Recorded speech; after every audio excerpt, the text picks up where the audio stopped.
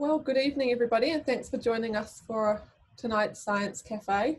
My name's Pip. I work in the development team at the MDIBL, and tonight we've got some really great speakers, Nishad Jayasundara and Emily Craig, both from the University of Maine, and they're going to talk to us about global water struggles and what might be coming for us. So obviously water is a key part to life, but also for farming and agriculture, it's shaped the way that the world has become.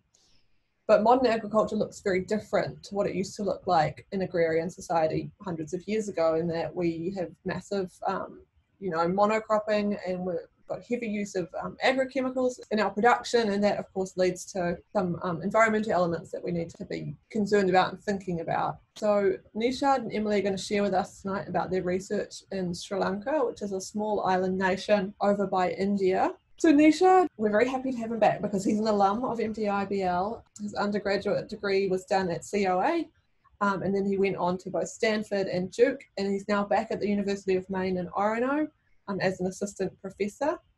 And Emily is one of the students who works alongside Nishad, and she is a Fulbright Scholar. So they've been looking at a mystery illness in Sri Lanka where kidney problems have cropped up. And, the thought is that perhaps it's in their drinking water, but the drinking water mostly shows that the levels are considered within safe for the loading of agrochemicals that are in them.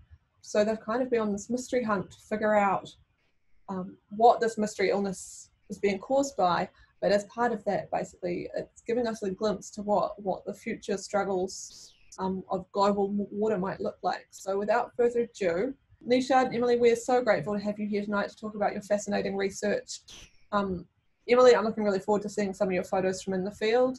And Nishad, I think what you study is a really interesting nexus that's going to become more and more important for public health, for environmental health. Thank you for being with us.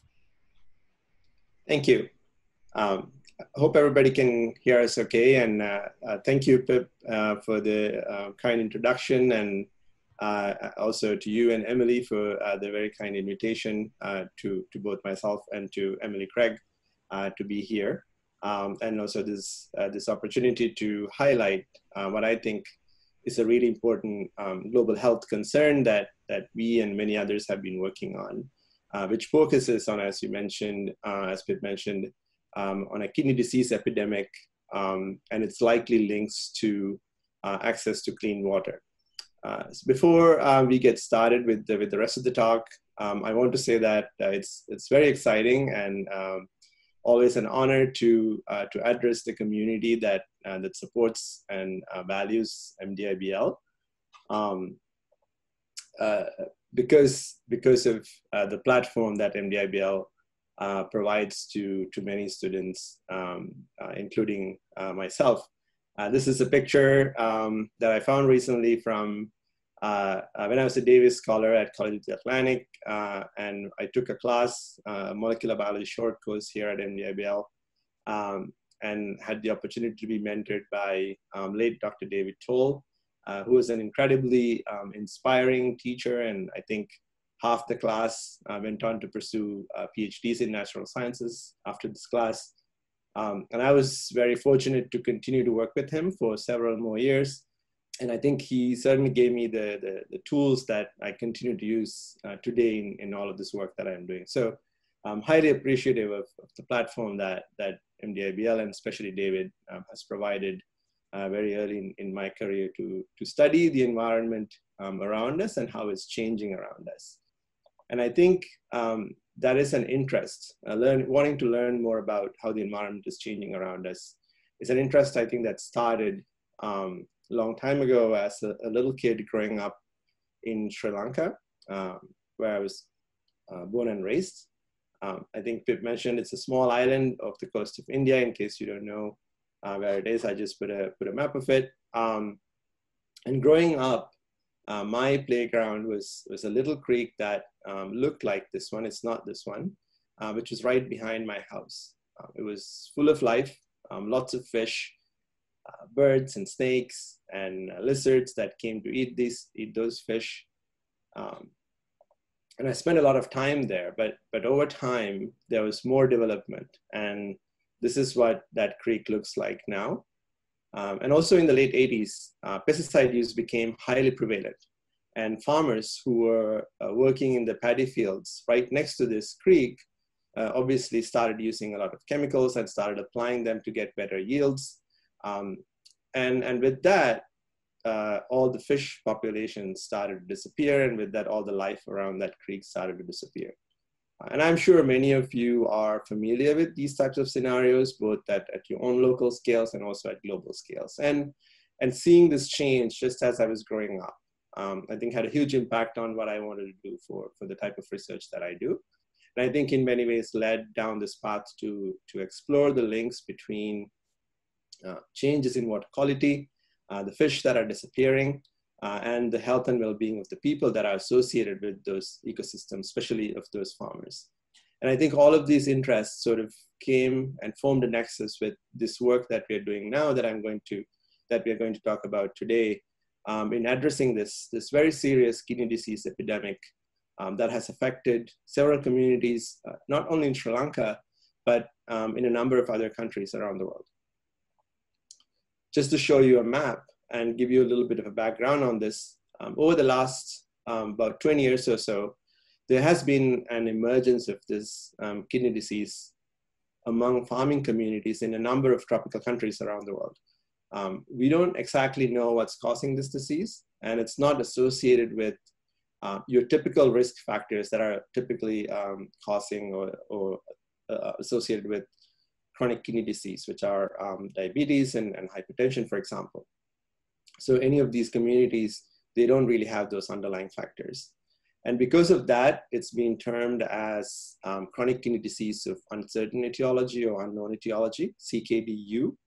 And more than about 30 different communities around the world, in Mesoamerica, Northern Africa, also in Nigeria, as I just learned, and South Asia, and also in Southeast Asia, have been impacted by this disease. And we are just learning that there are emergence of these cases with uncertain etiologies of kidney disease also in the United States, in parts of North Carolina and in Texas. So just to give you a brief background on what the numbers are like about this disease, and tell you a bit about the CKDU burden around the world. According to all the current data, about 90% of the people affected by the disease are farmers or live in a community that is associated with farming. In Sri Lanka alone, there are about 20,000 people who are currently at end-stage renal failure. So in other words, if they don't get a kidney transplant, which very unlikely that they could get under the circumstances that they live in, that essentially becomes their the final cause of their death. And one community that we got to work in India, about 60% of the people have failing kidneys. And in El Salvador and Nicaragua, the death rate from CKDU has gone up by about 5-fold in the last 20 years. One community in Nicaragua, about 1 in 3 men has end-stage renal failure. And as I mentioned, a key characteristic is that it is not associated with diabetes or hypertension. And the people who are diagnosed with it experience rapid renal failure and die at a much younger age, sometimes in their early 30s. So I think I want to note that these days we live in an unprecedented time with COVID. And in some ways, this kidney disease may seem a bit trivial because it is localized to only a few communities compared to a global scale event. But I think for these communities, it has been unprecedented for the last 20 years. And we started working on this project, on this research about 4 years ago. And just to introduce you to where we work in Sri Lanka, the first thing you notice when you go there is how serene and calm these areas are, these communities are. And you would never really think that about 5 to 20% of the people in this village that I'm showing are diagnosed with kidney failure that is likely to be their cause of death. And it's become so normal that everyone you speak with, especially in my first trip there, I was so surprised. They were very casual about how they would say, oh, someone in my family just died, or someone in my family has the disease. So they at least knew someone who's got this disease. And also in that trip, I was very lucky to meet this person in the green shirt, Dr. Chamal Priyanta, who's now become a key part of all of our studies. He was born in the same village. And to date, he's the only person to ever go to medical school from this village.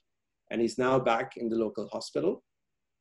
And in that first trip, he mentioned to me that he's personally invested in figuring out what's causing the disease because his own mother is diagnosed with it and is on dialysis.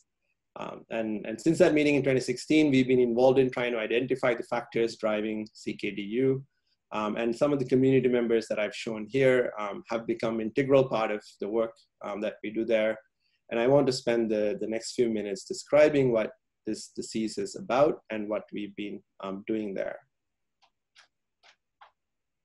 So about 20 years of research has gone into this, and we have some strong clues as to what might be driving it, although we don't know still the exact cause.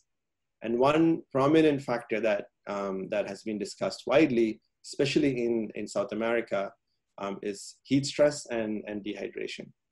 In fact, in that part of the region, CKDU has been dubbed as the first climate change disease because there's such a strong correlation between farmers who work in hot and dry regions in those areas, where temperatures have risen gradually over the last 2 decades.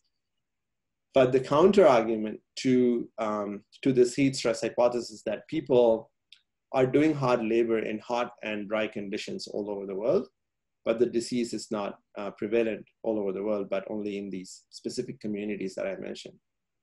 Or perhaps we don't know yet the prevalence around the rest of the world. On the other hand, given the disease is only common and is occurring in farming communities, there's been a role for agrochemicals that have been widely discussed and is considered the primary driving factor in Sri Lanka and in India.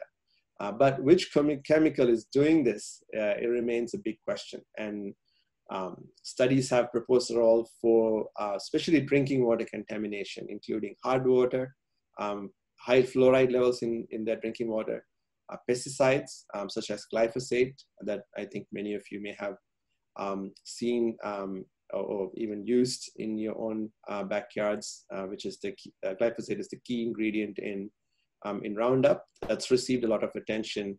And also heavy metals and metalloids, arsenic, cadmium, lead, they've received some attention and they get added to these environments via fertilizer primarily. And they've been discussed as an important players in this disease.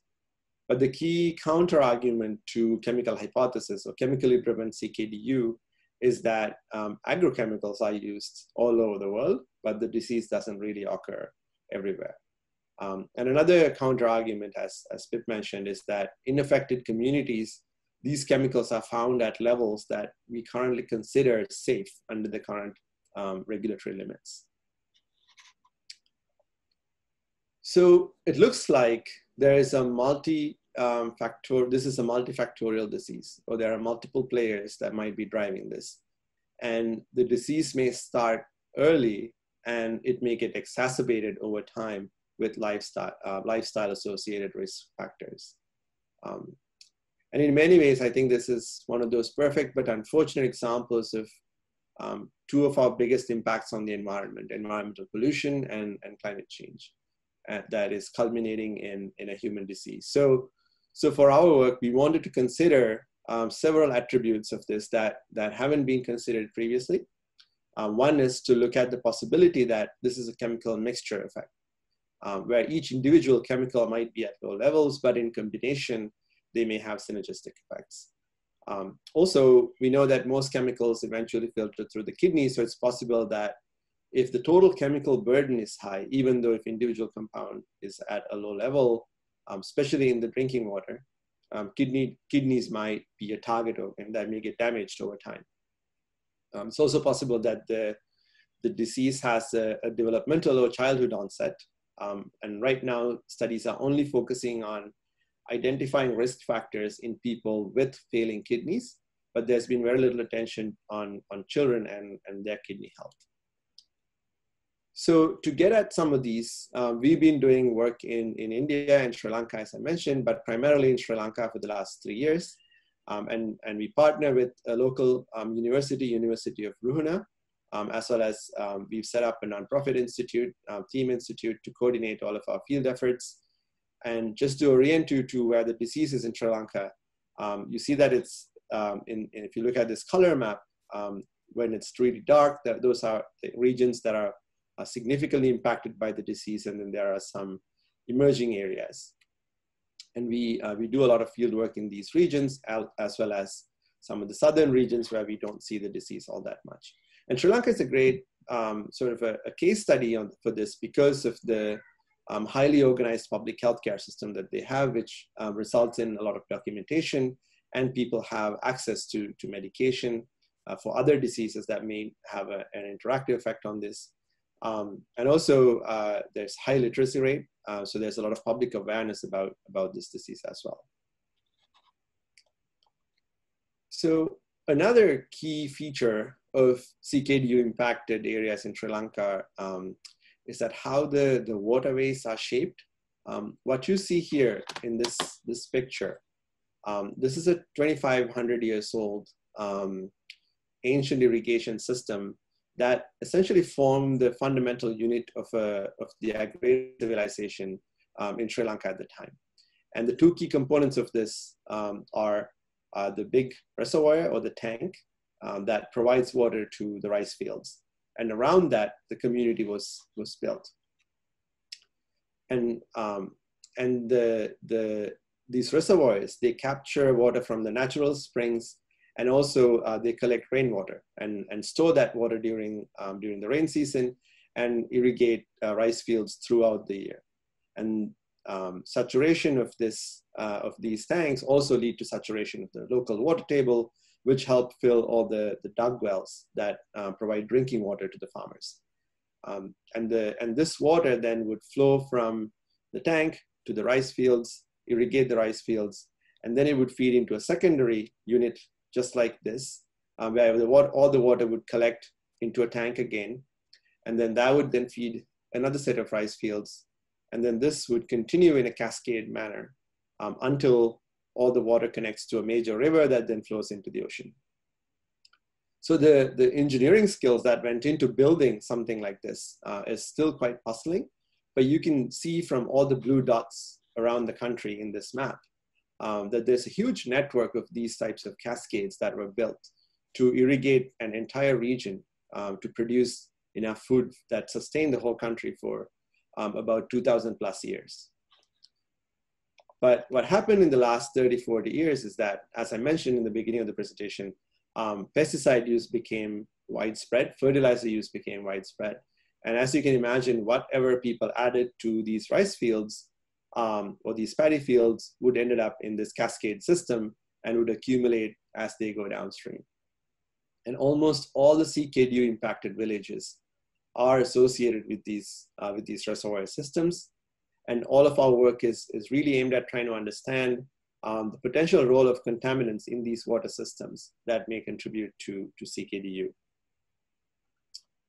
So the first thing we wanted to do was to determine the chemical burden of drinking water. We collected water and sediment samples from CKDU endemic regions, shown in these orange arrows, as well as non-endemic regions, shown in these blue arrows. And we collected samples from drinking water wells. A water well would look like this, from the reservoirs that irrigate the rice fields themselves, as well as water purification units that have been set up in the last 10 years or so to help communities to get clean water. And we then measured what's in that water. We measured inorganic constituents as well as organic constituents. And to highlight some of our key findings, this is data from our metal analysis. This was done in collaboration with Dr. Brian Jackson at Dartmouth. And what you see here, it's not all of our data, but a key representative sample of our data is the level of a given metal as a percent of its maximum allowable limit. So if it's in red, that means that chemical is more than almost double the amount that's allowed. And dark blue means that it's below the regulatory limit. And we found that every metal we looked at is below the current safety regulatory limits, except for vanadium. Interestingly, vanadium was never measured in these environments in any of the CKDU impacted regions around the world, but it does have known nephrotoxic compounds, and we may have a strong reason to believe that vanadium may be playing a really important role in this. But another key thing we found was that the chemical mixture or the overall chemical composition in these regions are highly source dependent. This graph might be a little hard to interpret right away, but essentially what it's showing us is that if you take the chemical signature of patients' wells, or the drinking water sources belong to patients, they cluster separately from the drinking water samples belonging to non-patients. But they cluster very differently from rice fields and reservoirs. And then obviously there are differences between endemic versus non-endemic regions. So there seem to be a heterogeneous mixture of metals depending on where you get the water samples from. And then metals are only one component of a water sample in terms of contaminants. We also wanted to look at the organic contaminant levels, and we partnered with a team at Duke University to look at the organic chemical constituents using what's called a non-targeted chemical analysis. And what you see in this heat map figure is our results from that analysis, where each row is a chemical. If it's in blue, that means that chemical is present at a higher level. If it's in orange, or in red rather, it's present at a very low level, or it's not there. P and NP represent patient versus non-patient wells. Overall, what we found was that drinking water sources, regardless of patient and non-patient conditions, in this region is contaminated with surfactants, pharmaceuticals, personal care products, but also notably pesticides. We identified about 25 different compounds with known, or rather 26, with known nephrotoxic properties. So this data is really highlighting that what people are drinking is a complex mixture of chemicals that may have toxic effects on the kidney, or perhaps even on other organs that we may not have realized yet. So based on this, this sort of having a unique chemical signature and also having complex mixtures, but also at low levels, this is confirming our idea that, that there might be a role for synergistic effect for these chemical mixtures. And we wanted to know if the chemical mixtures or the environmental samples that we get from these regions, can they actually affect the kidney? So we turned to zebrafish as a model. And a common question that I always get is, do fish have kidneys? They do. And they in fact have become a prominent kidney disease and regeneration model. And several folks at NDIBL are leading the field on this work. And we've been very lucky to be able to collaborate with both Dr. Ian Drummond and Herman Holler's lab, especially Pat Schroeder and Lynn Beverly Staggs. And some of the work is still moving forward, but it's been very exciting to use the tools that's been developed in those labs to understand the toxicity or the nephrotoxicity of the water samples that we derive from these regions.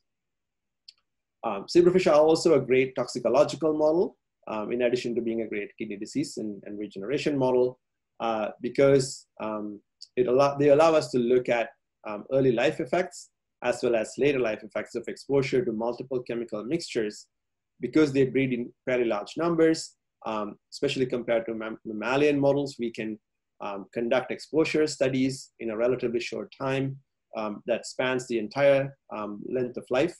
And we can also visualize these organisms during development to look to see if both kidney function and structures are changing during development. So they're not only a good kidney disease model, they're also a high throughput toxicological model that we can bring together to understand potential factors or the contributing role of chemicals in these regions that may play a role in CKDU. So what we did was we exposed developing zebrafish to drinking water samples and other environmental samples that we get from CKDU endemic regions and non-endemic regions.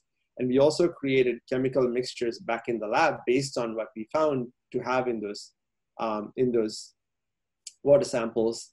And with our exposure studies, we looked at a number of endpoints, genes involved in kidney development and injury, functional changes, structural changes, and changes in mitochondrial function, which can tell us a little bit about the mechanisms of long-term toxicity.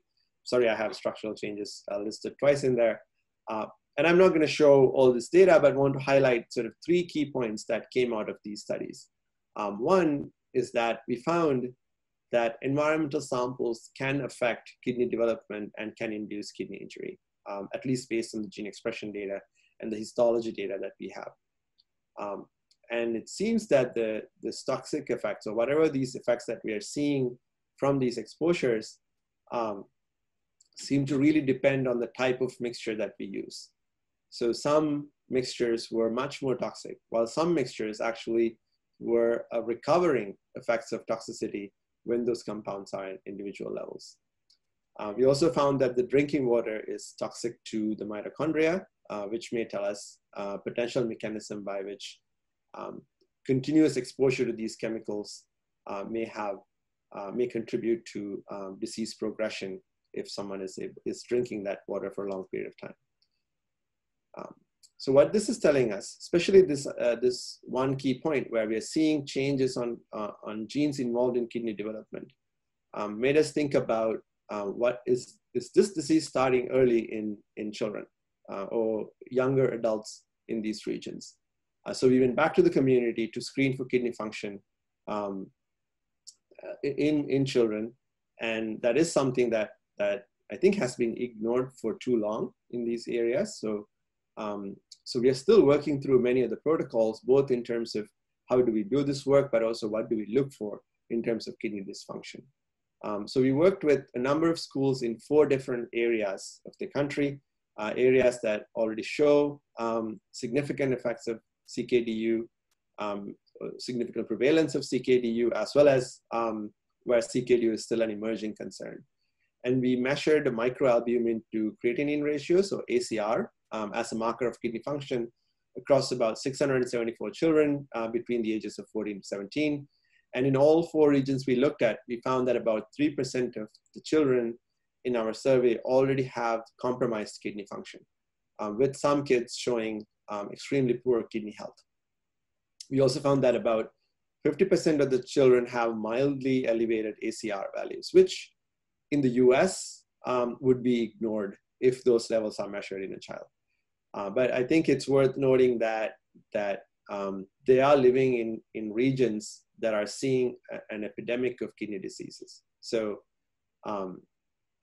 potential mild compromised kidney function early on may mean that they are potentially susceptible to other nephrotoxins or other risk factors such as heat stress later in life.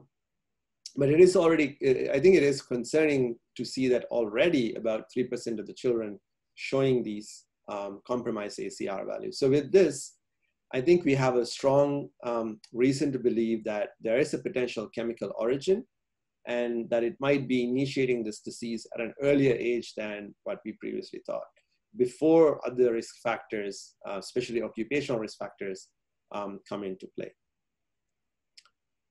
And broadly, I think this work is, and the CKDU epidemic is highlighting, I think, a tremendous challenge, as Britt mentioned in the beginning, that we face in environmental health. We all know that chemical mixtures are the most environmentally relevant chemical burden we experience. But it's a real challenge when it comes to deciphering their health impacts. And when you add the layer of assessing long-term impacts, where disease may initiate early on in life and then continuous exposure through another 20, 30 years contribute to the disease progression, that plus the potential role for other climatic factors such as heat stress, I think it does become a daunting challenge to really tease apart what is driving this type of disease. And that makes it incredibly difficult to implement any policy level changes. So I think it's very clear that by the time we reach a scientific consensus on this, it might be way too late for some of these communities. And I think while we look for answers for these communities, especially the children in these areas, should not be drinking the type of water that they're drinking. So to that end, we've been working with 2 local schools in 2 of the impacted communities to build water filtration units to provide clean water. But that does come with some caveats associated with it. For example, female students in these regions, in these schools, are reluctant to drink water in the school because the school facilities aren't optimal. So they would rather be dehydrated and go home to their well water that is potentially contaminated. On the other hand, we found that some of the, as I mentioned earlier, some of the organic pesticides we tested are more toxic to the kidney on their own compared to when they're in mixture with the metal. So with the filters, what we are doing is we're removing the metal constituents of the water, but the organics are still likely to be there. So there's some likelihood that we might be making things worse by filtering out the metals. So I think in so many ways, our immediate goal is to try to increase awareness about water health and water contaminants in well water. And to that end, we've developed several citizen science projects led by especially one of the teachers in one of the schools. And he works with a group of students to collect water samples from wells throughout the year and measures basic water quality parameters using equipment that we provided to the school. So, and then that's become a great teaching opportunity, as well as it gives us a sense of how the drinking water in these drinking water wells might be changing throughout the year, especially during monsoon seasons and non-monsoon or the drier seasons. We are also working with the University of Runa to build a zebrafish research facility that can then potentially be used for field studies. And a lot of this work, I want to highlight, that was funded by a number of philanthropic efforts, including the North Carolina Sri Lankan community, who put together a concert to raise funds, and they've raised funds to do a lot of these work with the schools in the last 2 to 3 years. And this work, especially our zebrafish research capacity building efforts, got a huge boost when Emily Craig, who's here with us today, when she received a Fulbright Award to work with us in Sri Lanka on this project. So now I'd like to turn the presentation over to her to share a little bit of her experience with you in working on this project in Sri Lanka. Over to you, Emily. Hi. So my name is Emily. I graduated from the University of Maine's Honors College in 2018, and I began working with Nishad in 2019 on the CKDU project, where I was fortunate enough to meet a visiting scholar named Delaney. She's in the picture right below, right here. And the 2 of us analyzed well water samples from Sri Lanka. And during this time, I was able to work with Nishad to develop a proposal for a Fulbright Fellowship, and I was very fortunate to be awarded the scholarship. So from November 2019 to March 2020, I was in Sri Lanka. Next slide. Yeah. So while I was in Sri Lanka, I worked with Professor Mangala De Silva from the University of Rahuna. He's in the top right with the clipboard, that's his face, and his lab team. And I got to continue to work with Delaney and meet a lot of other intelligent and driven students, Asini, Sakunta, and Samira. Before I left for Sri Lanka, I told you that I was working with water samples from CKDU affected areas. But it wasn't until I actually got to Sri Lanka that I met the people whose water I was analyzing. And the pictures on the slide depict a typical field visit. And so this was a really, the bottom right hand side, you'll see a gentleman in a wheelchair. And I just wanted to point him out especially because he's 21 and has stage 4 kidney failure.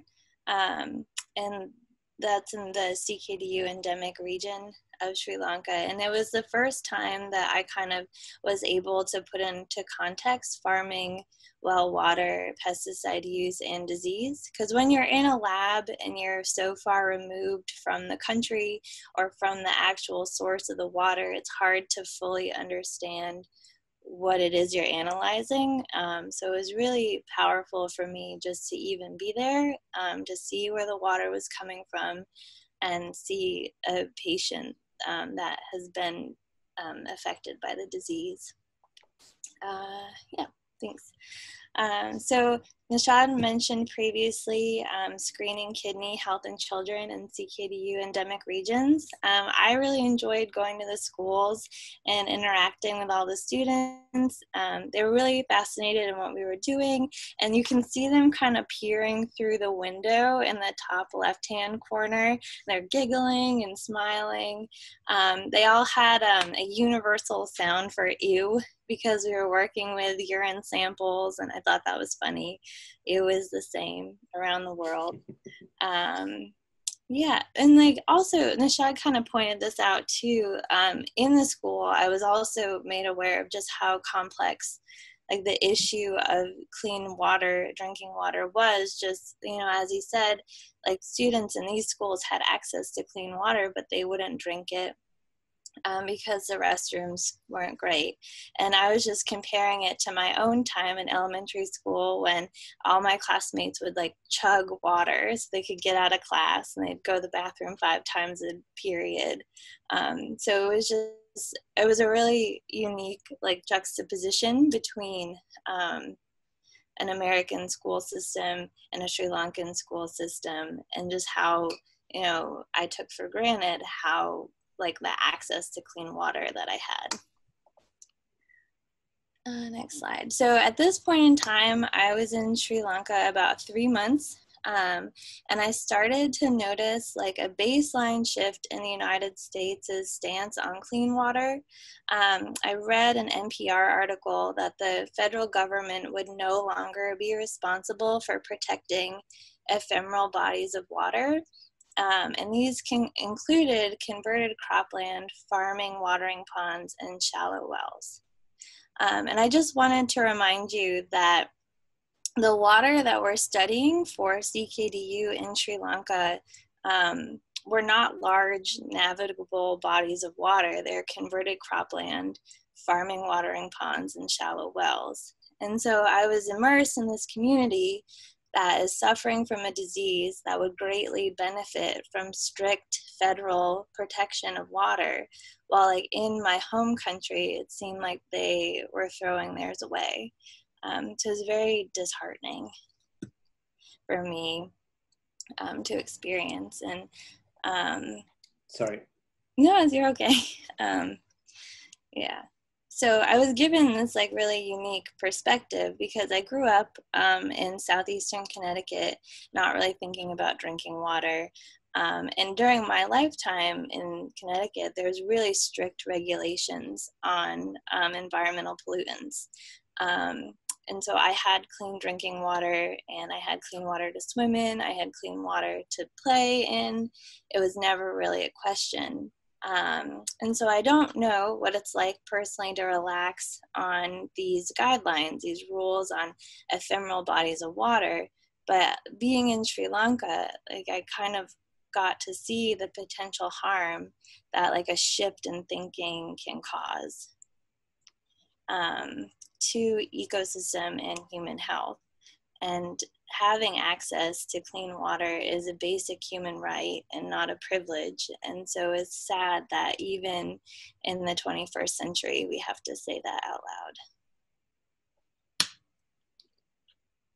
Thank you, everyone, and thanks, Emily. And I'd like to obviously thank all the funding agencies that helped us do this work, and many number of collaborators that have immensely helped pull this work forward, and everyone in the lab, and especially the members of the community that we work in.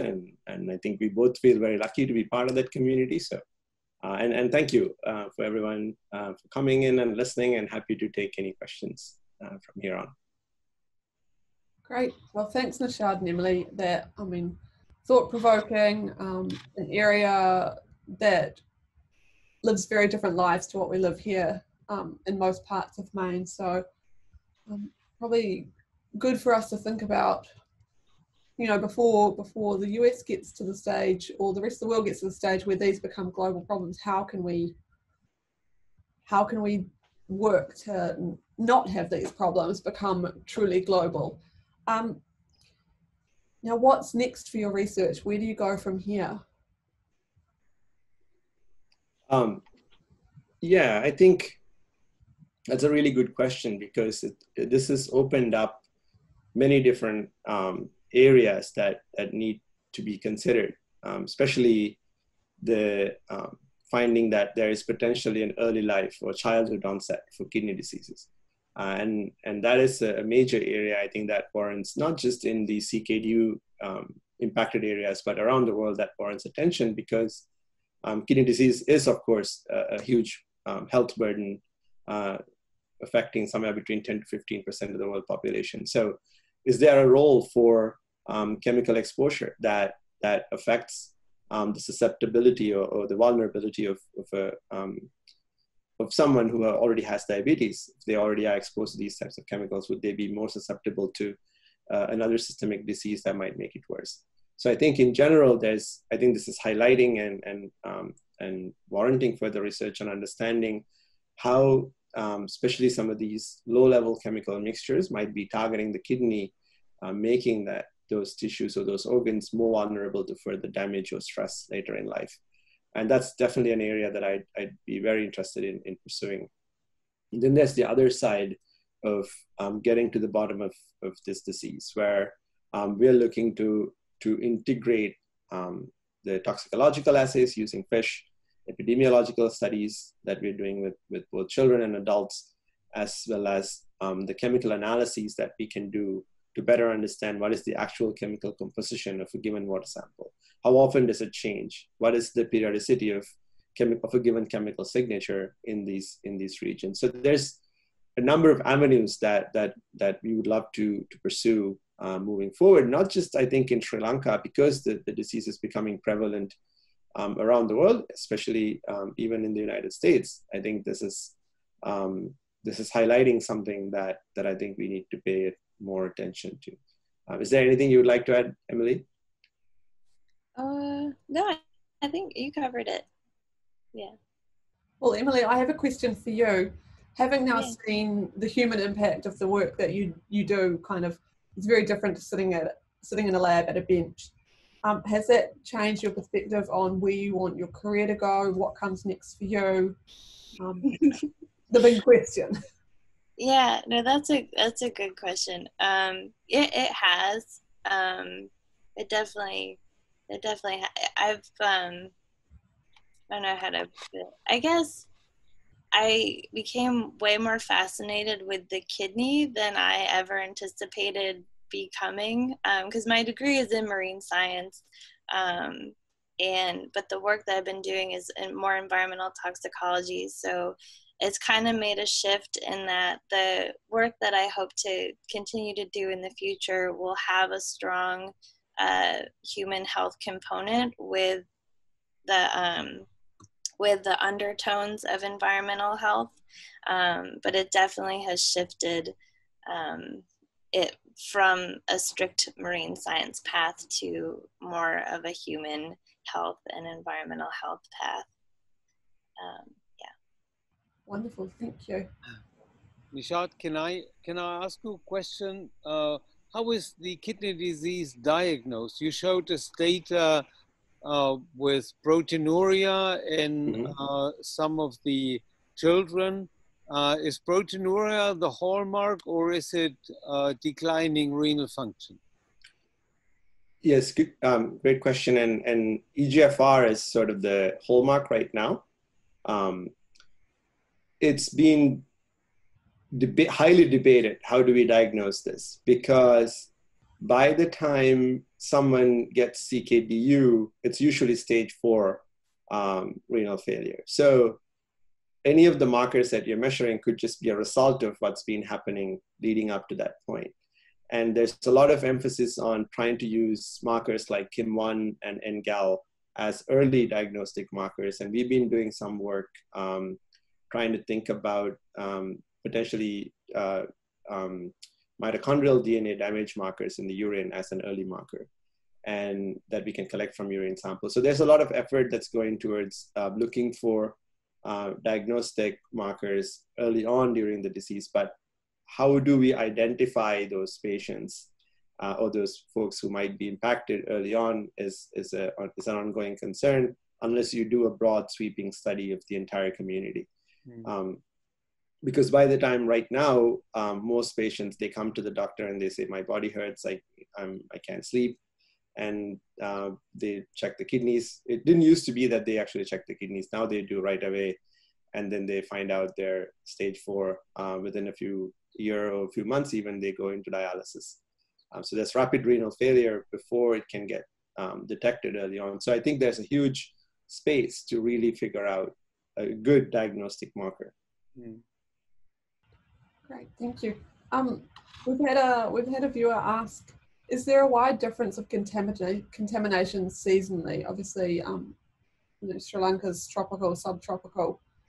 Have you noticed if there's any difference between the rainy season and the dry season with the contamination levels? Yes, we have. The concern is everything we look at is below the detection or below the regulatory limits. So there are subtle differences between seasons, but if you put it into a larger scheme of metal data, for example, those changes don't mean much because that's below the regulatory limit. So that's just a small change. So we don't actually know if there's any biological significance of that seasonal change, but we are seeing that the mixtures do have an impact. So there might be, we actually don't know that. It's a good question, actually. Great. Now this one kind of ties back to your earlier days on MDI at COA. You acknowledged David Tull as your mentor when you were an undergraduate. Can you share a bit about why having a mentor was so important to you? And has that experience influenced how you mentor your own students now? Absolutely. I think there are a number of factors that I would consider that would make a mentor extremely important. But I think the major, or if I were to sort of pin down one key reason, was the level of personal guidance that you can get, not just in how you do your science or how you present a paper or give a talk, but more sort of the overall broader career and perspective on life. I think that you can get from a mentor, and I think David was definitely a person who provided that. So I try my best to do that. I don't think I can ever get close to that, but it's definitely a You're doing good. key factor to identify, I think, when you're trying to work with someone. Wonderful, thank you. Now we've got Denise LeBlanc. You're raising your hand. Do you want to ask your question? Yeah, this is Dennis LeBlanc. This is Denise LeBlanc. Hello, Nishad. Hi, how are you? Good. I was wondering what more you could tell us about the wells themselves and where they're located relative to the reservoirs. Mm-hmm. And has there been any consideration given to redesigned wells like they're trying to do, for example, to deal with arsenic in Bangladesh? Great question. And that is actually something that we're very interested in mapping out. Just we haven't done that. What the sort of, I would say, quote unquote, anecdotal approaches have shown us so far is all the patient wells are very close to their rice fields, and all the non-patient wells are rather far away. But there's no systematic analysis of that. But I think it's a little bit more complex than that in terms of how the water table is set up in those areas. And we think that, so for example, we know if the lake is full, the wells are full. And it's not just the well is collecting rainwater. So there is definitely a direct transfer of material between the reservoirs and the wells, and not every well gets full. So, so I think there's reason to believe that whatever that's getting added into the rice fields are getting into the local water table, and that's getting distributed around. It would be great to do some kind of isotopic analysis to figure out how is that getting distributed. There's been very little hydrological studies that are actually happening in these regions. And I think something to really think about. Thank you. One question we've had is, in Sri Lanka, how many patients have access to dialysis, given that these are rural communities? What are their medical options if they find out that they have kidney failure? Great question. And actually in the last 10 years or so, the government's done an enormous amount of work to make sure that people can have access to screening. So anyone, because there is such high level of awareness, for example, if you go to these regions, you'd see signs of, have you checked your kidney lately, or have you had your urine tested? So there's a lot of effort for screening, as well as the government set up dialysis centers, so people can get dialysis treatment. But I think the biggest barrier to that is the socioeconomic concerns, in terms of, if you are a farmer and you're working basically 5 to 7 days a week, and taking a day off to go get dialysis done, and then also spending 4 more days recovering from that, is not necessarily something they can afford. So many people don't actually use that facility just because they don't want to deal with what they call blood exchange. Some people, if they can afford it in terms of time, they would do it, but it's free. So it's not necessarily that the treatment itself is costing money, it's the time off from whatever the income that they generate that they can't afford to do. But I think overall, compared to some of the other CKD impacted countries, I think Sri Lanka has done a much better job in trying to increase awareness and trying to provide access to treatment. But as I mentioned earlier, it doesn't get diagnosed until very late. And people, even though they can go get tested, not many people do. So once they get diagnosed, there's also some taboo associated with those so-and-so have kidney disease. Their crops might not be around for next year. And so people don't necessarily want to announce that either. So there's reluctance to get diagnosed from that perspective too. So it's a bit more complex than just access or the availability of tests. Can I ask another question? When you have told us that the disease is slowly creeping into the US, so that we see it in southern states, is this the same disease? Any idea why this is happening? Is it climate change, or do you think it's too much chemicals, as in Sri Lanka? Yeah, that is a great question, in that there's a lot of debate over, is what we are seeing in Sri Lanka and India is the same as what we're seeing in South America, and is it the same that's creeping up in the US now? Overall, the term of kidney disease of unknown etiology is defined based on the fact that it's not associated with the other risk factors, but what's causing it could very well be different reasons. As I mentioned, heat stress is a big factor that almost, I would say, more than 50 to 80% of the epidemiological studies have pointed to that in South America as the driving factor, whereas it hasn't been looked at very carefully in Sri Lanka. But because how heterogeneous the diseases in these impacted areas, you would have a community where the prevalence is, let's say, 20%, and you drive about 500 meters, and then there's a whole community that they don't see the disease at all. But it's equally hot, and they're doing equal farm labor. So this is where I think how the water table is contaminated might be playing a role.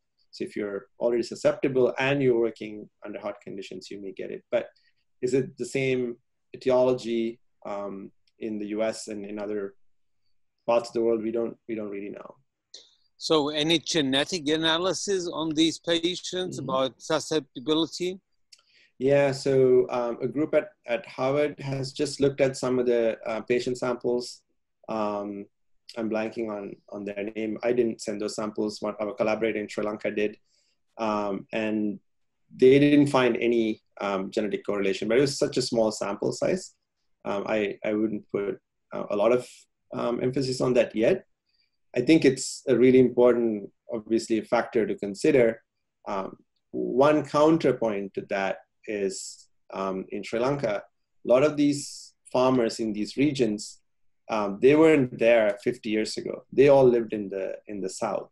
And then the government instituted this, what they call the green, can't remember the word exactly for it in English, but they brought a lot of people from the south and asked them to establish themselves in where the disease is. So this is what we're seeing, is that first generation of those people that came from those other parts of the country that are living in here that are getting the disease.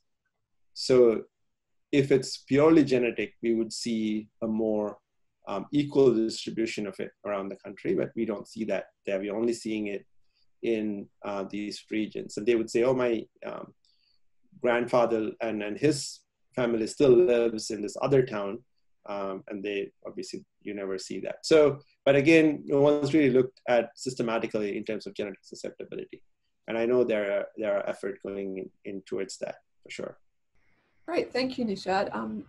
Unless there's any other questions from anyone, I think we'll wrap it up there. Thank you so much to you and Emily both for such a fascinating presentation. So again, Emily, we wish you all the best with your future studies and where life might take you, and Nishad as well. Thank you so much for the opportunity, and definitely look forward to keeping everybody posted about what we find. Hopefully it'll be in person next time. Great lectures, both. Thank you. Thank you. Thanks Thank you very much for joining us tonight.